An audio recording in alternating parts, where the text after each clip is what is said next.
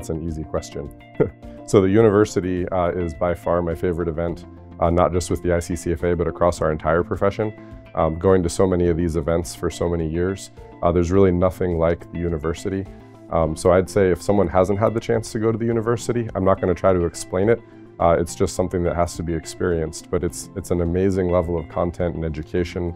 The best of our profession are brought together in one place to be able to share from their experience and share from the studying that they've done on these topics.